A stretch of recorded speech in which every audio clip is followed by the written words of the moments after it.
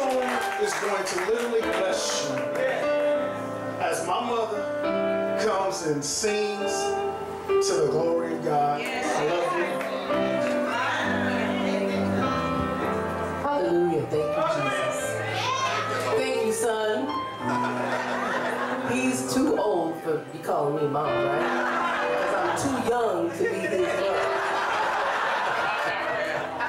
Oh my God, but the Lord knew where I would be today. And that I would have 4 wonderful children that I call all of them are my children. I didn't birth 3 of them, but they're just like mine. They're my 3 sons and my daughter. Hallelujah. And I thank the Lord for my grandchildren. But Lord, thank you, Gary. Pastor Gary. Oh my God. Almighty God, He is so sovereign. If you're not in a relationship with the Lord, I dare you to join Him. I dare you to accept Him into your heart, because your life will never be the same. In Jesus' name. I'm in a relationship. I have a husband, but Jesus is first. And the reason why is because when you have a relationship with the Lord, who was the same 22 years ago when I got married, He's the same today, and He'll be the same forever. That means as I'm working on my marriage, all it is going to do is get better, because we're striving to be like Him. The love that He gave us, we'll never be able to achieve if we try to find a mate. You have to let Jesus find a mate for you. Amen? Words can't describe what Jesus has done for us. Words can't describe where He's going to take you if you just trust Him in your situation. God can do the impossible. He can do anything that you could ever ask or think. I never thought I would be married to JR.